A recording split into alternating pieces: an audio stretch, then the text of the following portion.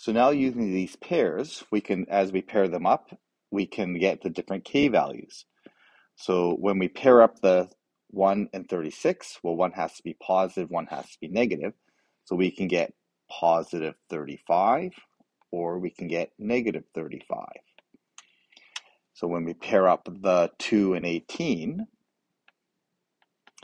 we need one to be positive, one to be negative, so we can get positive 16, or we can get negative 16. When we pair up the 3 and 12, one's positive, one's negative, so we get positive 9, negative 9. When we pair up the 4 and the 9, the k value can be positive 5 or negative 5.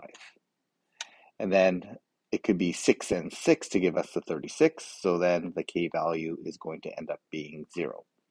So these are the different values that we can end up with for the k.